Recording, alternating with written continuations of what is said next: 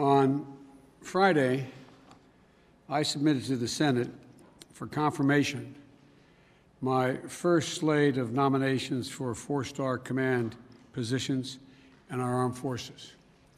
Among them, two outstanding and eminently qualified warriors and patriots, General Jacqueline van Ovost and United States Air Force, is currently the only female four-star officer serving in our military.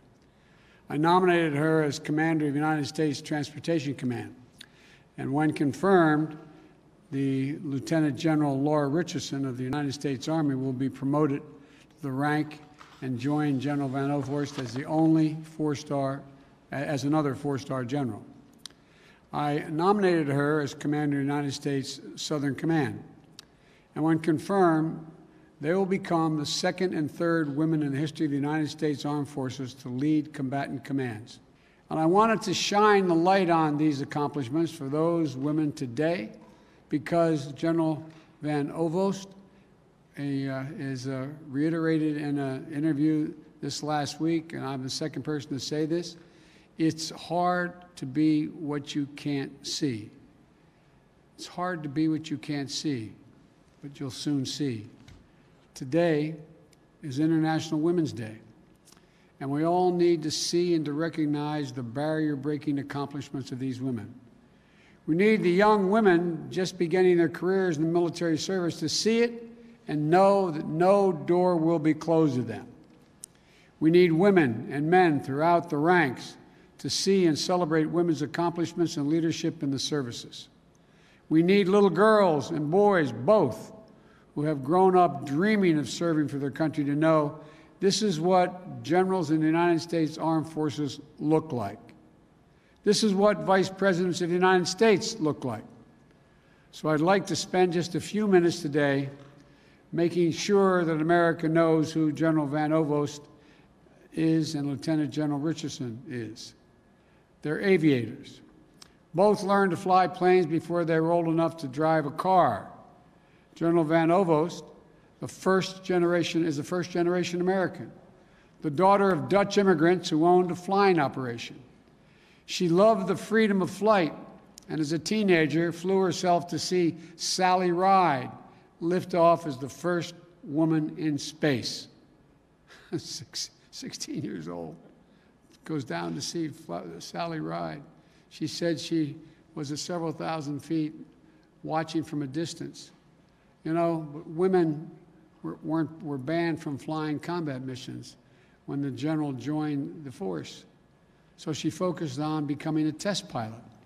And instead of learning to fly just one plane, she learned to fly everything, including Air Force Two when I was vice president.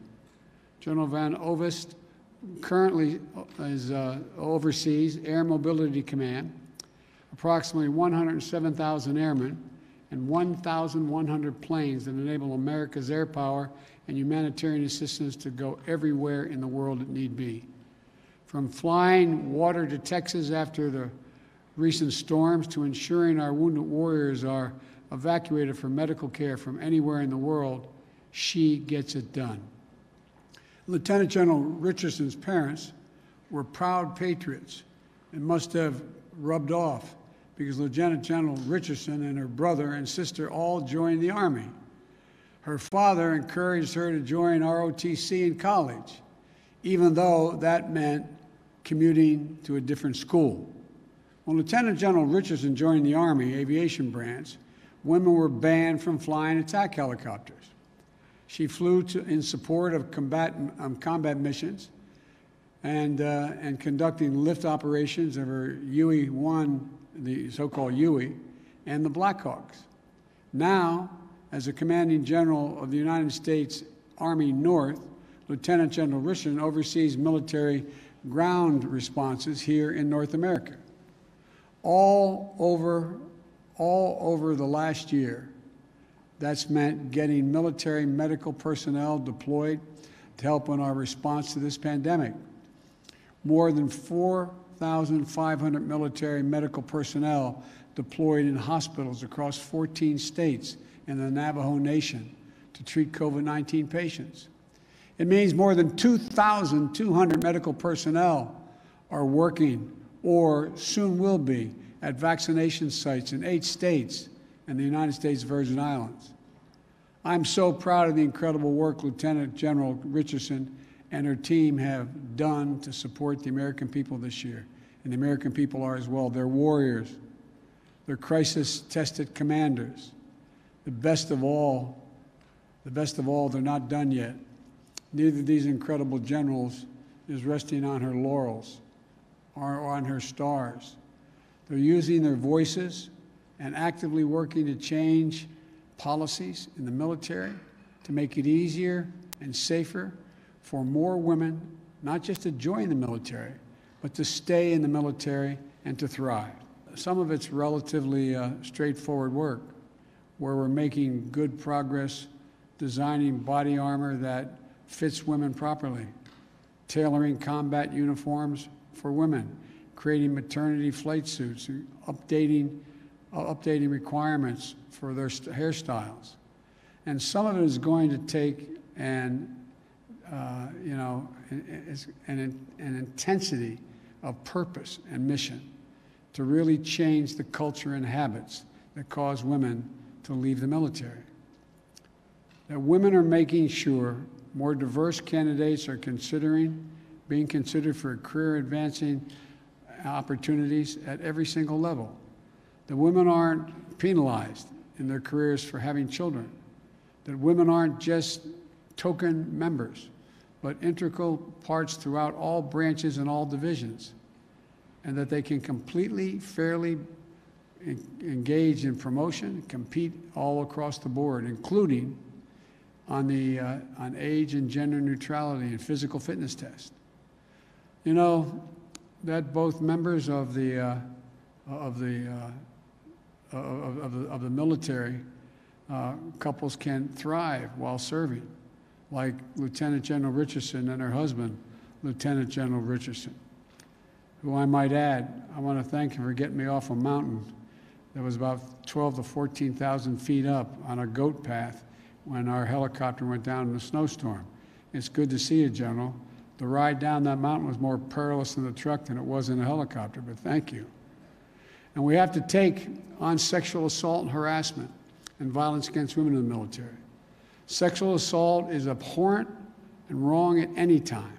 And in our military, so much of unit cohesion is built on trusting your fellow service members to have your back. There's nothing less than a threat to our national security. I know Secretary Austin takes this as seriously as Vice President Harris and I do. That's why this first memo as Secretary was a directive to take on sexual assault in the military, and why he stepped up independent review. He set up an independent review commission on sexual assault to make concrete recommendations for changes. This is going to be an all-hands-on-deck effort under my administration to end the scourge of sexual assault in the military. And we're going to be focused on that from the very top. I know that we can do it. The U.S. military has defeated American enemies on land and air and at sea. And this is not beyond us. I want to thank General Ovost and Lieutenant General Richardson for their exemplary careers in service to our country. You're America's patriotism at its finest, undaunted and absolutely able to do anything by any obstacle, determined to open wide the doors of opportunity, and ready for the next challenge.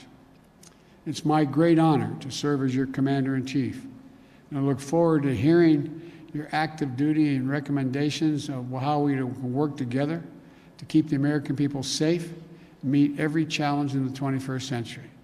So I want to thank you both, and I want to thank the former general. I keep calling him general, but the guy who runs that outfit over there. I want to make sure we thank the Secretary for all he's done to try to implement what we've just talked about, and for recommending these two women for promotion. Thank you all. May God bless you all, and may God protect our troops.